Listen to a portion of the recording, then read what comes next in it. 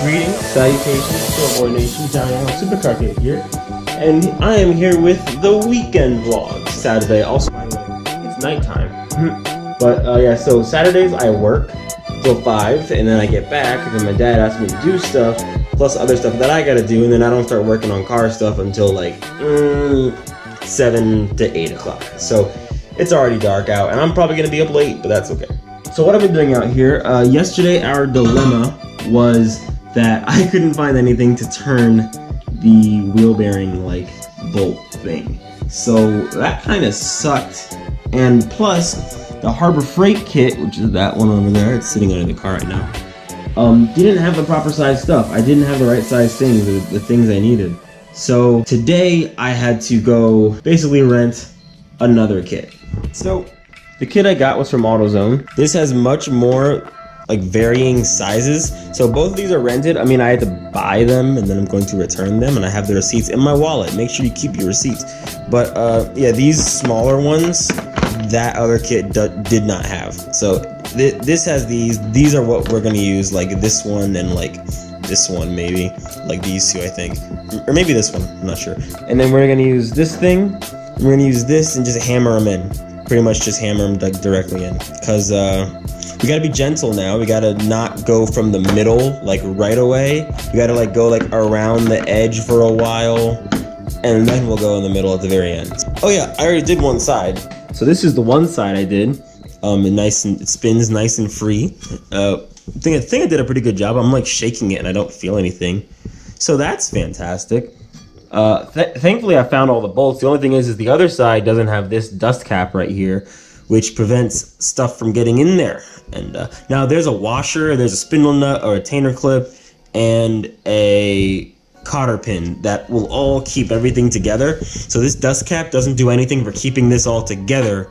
It just prevents it from getting crap in it. So I'll try to find another one of these dust caps pretty soon. If anyone has one out there, please let me know. Please send one your boy's way. But it's not a big deal for now, and we can send it for now, so it's okay. I'm gonna bring some grease with me, and I'm gonna check up on this thing every stop we make, and like see how the grease is doing, see if the grease is oozing out, you know, see what's going on with that. Shouldn't be oozing out with the washer there, but it might ooze out a little bit. So this side's done. I gotta now do that one over there. So the races are already punched out.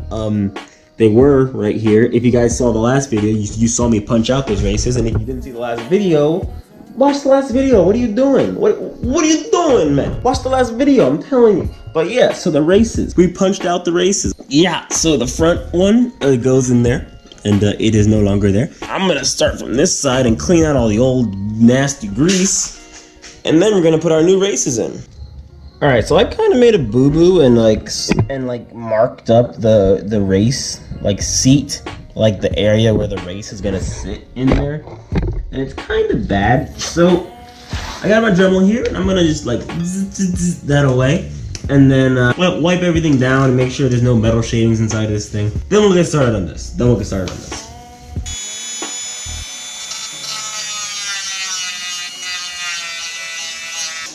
Before we put these races in, we're gonna put a little bit of anti-seize in the race seat. I'm just gonna call this the race seat, the area where the race sits. The race seat, right? That makes sense, right? Gonna flip this over. Do the other side. And now that I got myself a nice seat, oh my god. Here's our races, nice and frozen. I put these in the freezer because what that does is it makes the metal contract and makes it shrink just a little bit. The tolerance on these things is very low, so just that little bit can do a lot for you. Can make putting these things in a lot easier. So we're gonna grab this one. Yeah, that one works. We're gonna do it this way though. I'm gonna use this thing and we're just gonna give it light taps around the way.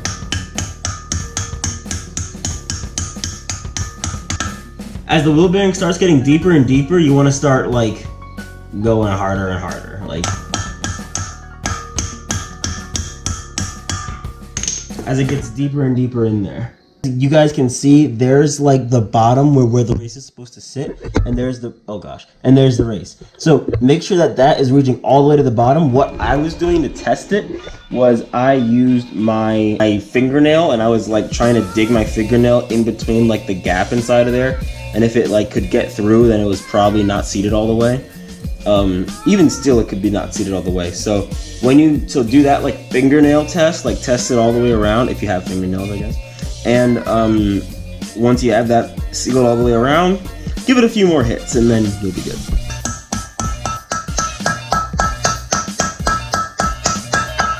That sounds like we've made it all the way to the bottom. Because once so now I'm putting this inside of here and we're gonna hammer this down really hard. Okay, testing with my fingernail, cannot feel any openings. So that means that our front race is already done. That was it. I mean, I'll give it a few more just to be safe. But that should be in. That should be good. So now we'll flip it over, go grab the other race, and do the rear one. The rear race is a lot larger and it could bind up a lot more easily. So you just gotta be careful, really. And that's really about it. There we go. That went in there nice and easy.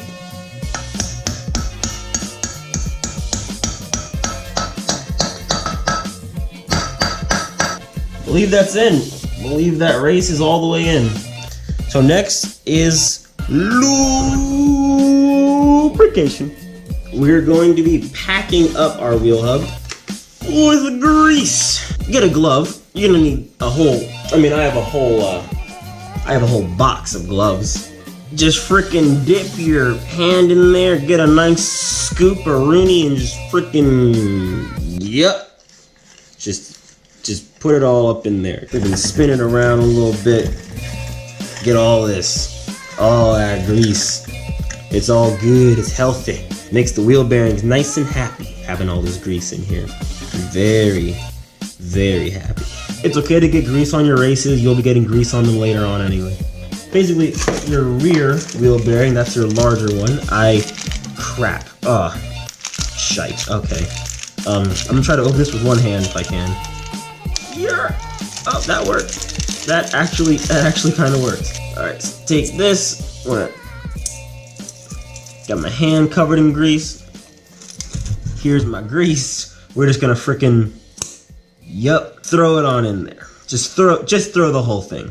Just throw the whole thing, get it covered, really covered, like absolutely covered. The race is tapered, as you'll notice, and so is this wheel bearing. You gotta make them match up, you know, not nice and simple. It's not gonna sit very flat right now, but just you wait. Now we're gonna grab our outer bearing seal, which is this rubber ring that comes in your bearing kit, and you want this side, the side with the groove in it, to be facing the center of the wheel hub. So you want the flat side to be facing you. So once again, get grease, grease it on up, nice and greasy, nice and greasy. Get it decently, you know, in a nice spot. Don't use your bearing press kit for this next part because you don't need to. Use the punch kit, tap in this bearing seal here. So now I'm gonna take off this nasty glove. My hand's nice and dry. That's a weird feeling. That's a weird feeling, like taking off a glove after having like a bunch of goop on the glove, but none of it's on your hand, and you're just like, oh, what? Take this, and we're gonna give it some nice nice tapperoonies all along the outside here. I think I had to sit this better with my hand. Yeah, just push it in a little bit. Oh my gosh. Oh boy, we're losing it. Okay, now I got that set in there a little bit more. Got my hammer back out. There we go. Now that seal is now in, nice and tight. It's actually now time to go put the hub back onto the spindle. If you're wondering why my brakes look so horrible, why do these rotors look like absolute crap? Well, for one, I put them in this rust bath, like water rust prevention stuff. Maybe let's put water in it. I don't know. But yeah, they kind of came out looking gross and didn't really get the rust off. They just kind of look grosser. I'm hoping that by using the brakes that it'll just take all this stuff off, and it should. But right after H2O, we're changing the brakes. Like, that's the first thing that we're doing, is right after H2O. We're getting new front brake conversion. We're doing the Toyota 4Runner brake swap. And then in the rear, we're gonna do some kind of brake, something, eventually. Warning, the next part of this video could get erotic. So you wanna take your grease and get a whole glob of that and just freaking smack it on there. If you think that's enough grease, ha, you would be mistaken, sir. More grease, more grease. Get it greasy, greasy, super greasy. It's so greasy, I don't even know. That's all greased up. Now we're gonna grab our wheel hub and try to put it on here. So I'm gonna take this glove off, and that is another glove that I will be throwing away. Get that nice and tight. You should feel kind of a squeeze back there. Then you wanna grab your front wheel bearing. All right, got this right here. I'm gonna need another glove because we gotta grease this up and put it like this way on there. So once again, you pretty much want to just take your bearing and just kind of like, yup, move it all around in there. Get it nice and greased up, nice and greasy. Oh yeah, I'm feeling real greasy. Get a little bit more on there. Ooh, there we go. That looks really happy. That looks real happy. So we're gonna take this now. We're gonna go over top of this, and then it's good. It might give you a little resistance, but it's okay. Just make sure it goes all the way in, just like that. Get more grease in there. More grease. Wipe it around a little bit. Now this little washer, I just washed it. I washed my washer. Put that over there. There's a little groove in it that's got to follow the thing. Push it in. That's gonna make a bunch of stuff ooze out. Fantastic. Then we have our spindle nuts. Our spindle nut goes on the spindle as such. Now I'm going to show you guys what you do with this spindle nut to tighten everything inside the wheel hub here. Another glove bites the dust. Now this spindle nut is a 26 millimeter. So I have just a crescent wrench here, and this is fine. Get it around the bolt. What I'm going to do is basically just spin this. So this spins freely now. I'm going to tighten up the bolt a little bit. A little bit tighter. Keep spinning it while you're tightening it. Spin it around, loosen it up. Then tighten it again while spinning it. Then loosen her back up again. When you're finally done, you're just gonna get this nut just barely tight. Like not like really tight, but like just like here's finger loose. Basically right after finger loose. So the hole for the cotter pin is right in the groove where the washer slid over top of. So that's actually it. That's all we had to do. Again, yeah, there's no dust cap for this. So I'm gonna be getting one as soon as I can, or something to cover this up. I wish I got one before, but I didn't know that we were missing this until like a little while ago. And it's kind of too late to order parts before H2O, because from when I'm doing this, H2O is in a week. 1 week. And also I'm completely broke at this point, so I can't even afford a dust cap. Alright boys, now I just gotta reinstall the brake. So, let me show you guys what happened to the brakes. So I tried to put in this rust dissolver stuff. It was like water and this rust dissolver, and it kind of just made it look like this. Like I let it sit in there for like a while, like a long while, like a couple days, and it just kind of turned like this greenish hue. The other one's not too bad. It's like a little bit better, but this one's like eesh. But I thought to myself, you know, I could try to like wire brush these, or I could try to like prime them, or just like spray them in like gray or something. And then I thought, or the theme of this car is kind of like it's kind of rat rod. Like it's kind of rat rod. Like this is not a rat rod or anything really on that scale. But it's, you know, an old rusty car, so it should have old rusty brakes, shouldn't it, right? Like, yeah, it shouldn't have brand new brakes on an old rusty car. I mean, we want brand new brakes on the old rusty car, but those are gonna replace these. Like, we're getting those later. So maybe we'll run old rusty nasty brakes for now, and maybe that'll make us appreciate our brand new, nice, shiny, I don't know what color yet, brakes later. So this one has the huge line on it because that was the only one that came off, was the one over here. So that one stripped and that one stripped. So we're gonna also be replacing, like, actually we'll be replacing all of this one day. All of this whole area here. All depends on how broke we are, really. So now we gotta prepare our brake caliper. Just be able to slide these in real nice and easy now.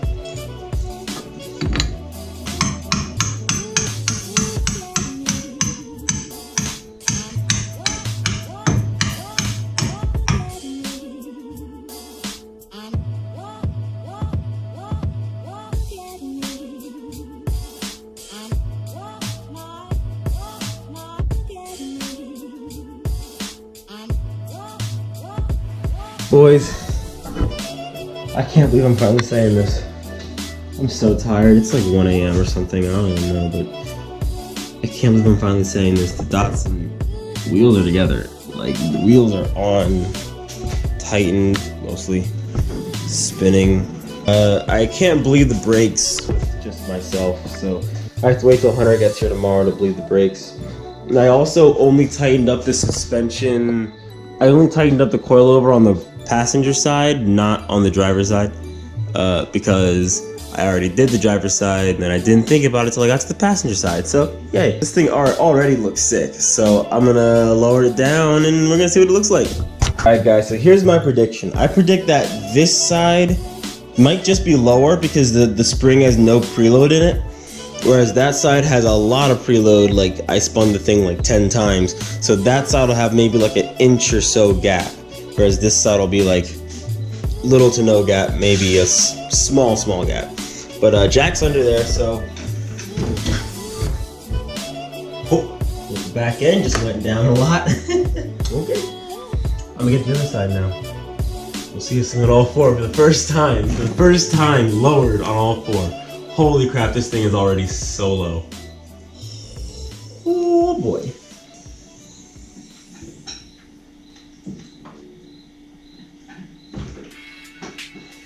Woo! Oh! Oh, this is cool. I think this is kind of perfect. I mean, I gotta tighten up the spring still, but this is like, it's not tucking in, but it's right where I think it should be. But damn, the Datsun is squatting. Let's check the exhaust. Wow, that is a whole like 2 inches off the ground. That's awesome. This thing's menacing. This thing is sick. This thing is really sick. Oh, snap. All right. Whew. All right, I'm gonna just stand here and just bask in this for a while. But that's about all I got for tonight. So now I'm gonna cut to tomorrow, where I'll be doing whatever the hell I'm doing tomorrow. So, see you tomorrow. And it's back in the air. Everything is back together. Everything's ready to go. Well, mostly. I'm gonna fix a couple things before we start bleeding the brakes. Hunter may or may not be able to come today, so we'll see about that. The gas tank's like almost empty. We've run most of the gas out of this car. And if it's not empty, it's about to be empty, because I'm gonna empty it. And then we're gonna change that one fuel line into something like just nicer, so something prettier. And the flares are probably not gonna be done today, because I have to do my headlights. So the halos in my headlights broke for some reason, and then all the wiring on the back got like destroyed. So that's not good. After I paint my bumper, I have this over here that has to go underneath it. It is a aluminum under tray that I got from, I don't know, on Facebook. Some company was like selling them. I don't know what their name was. I'm sorry, I forget. I'll try to like find it and like put it up here, but I currently forget it at this moment in time. I'm gonna replace this one up here. This crinkly, crustly, nasty looking John up here. We're gonna replace that. But first things first. Thankfully, there's not a lot of gas in here, so we're gonna empty out the gas tank again. But one tip I learned to empty out the gas tank is to open up the filler cap so that air, that had some pressure on it, can flow back on through.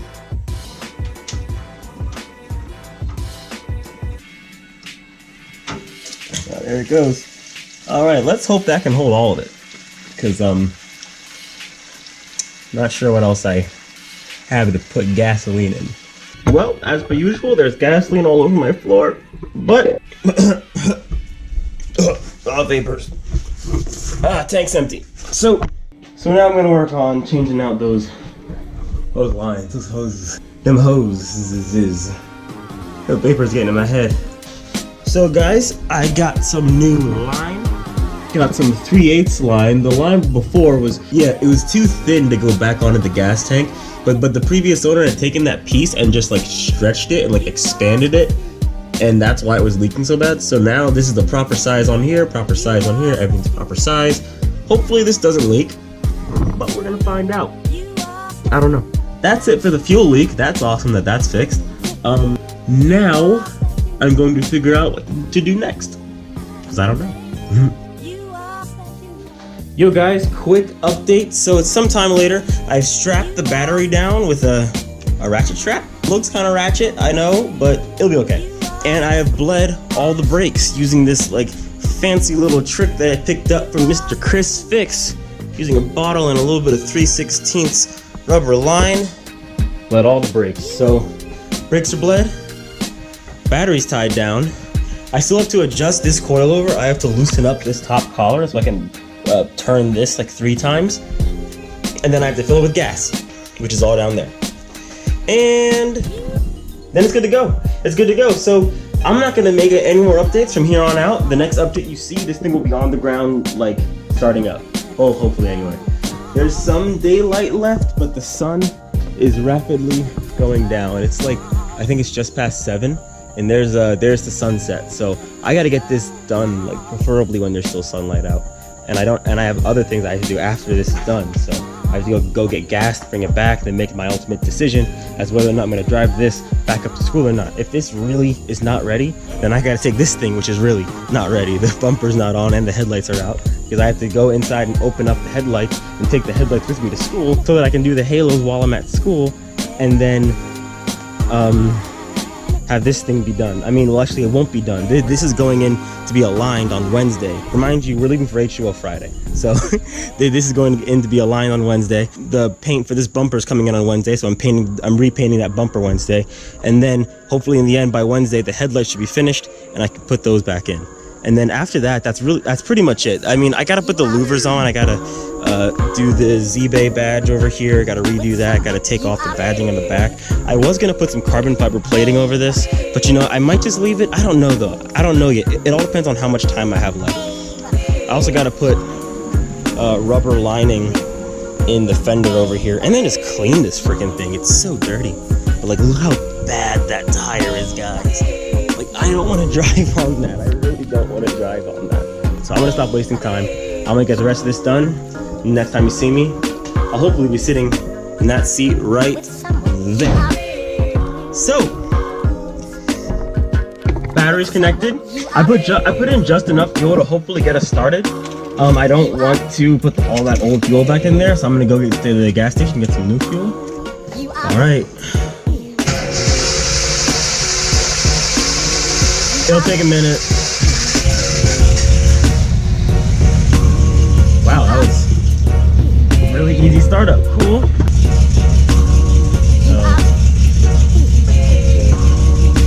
My brakes don't feel right.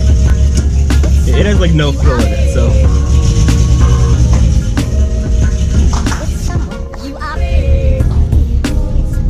Alright, my brake pedal feels kinda mush. Don't really know why. Gonna investigate that, but wow, this car is so much quieter. Yes. so much quieter. So our exhaust is like a whole 2 inches off the ground. I'm gonna hope that that doesn't have any adverse effects. I'm gonna see if these brakes actually work, and if they work, we'll go. But they might just need to build pressure. I'm not sure. But they feel really, really spongy, like overly spongy. Kind of crackly, like there's air in the lines, which I bled them. There shouldn't be, but I don't know, maybe I missed something. This thing is so quiet. Holy crap, this is so quiet compared to how it was. Oh my god, like I can whisper and you guys can pretty much hear me. Let's see if the brakes work. So I'm just gonna go forward and backward. Oh.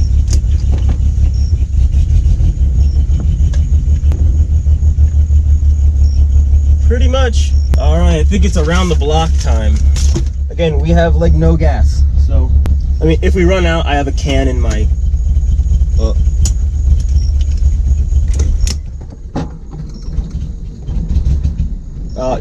yeah, it just choked out. It just choked out. I didn't put enough gas in. All right, it's a good thing I didn't drive that. So I guess I have to go put a lot more gas in and then we'll drive it. But it started, it ran, the brakes work. Now there's a lot more pressure in there.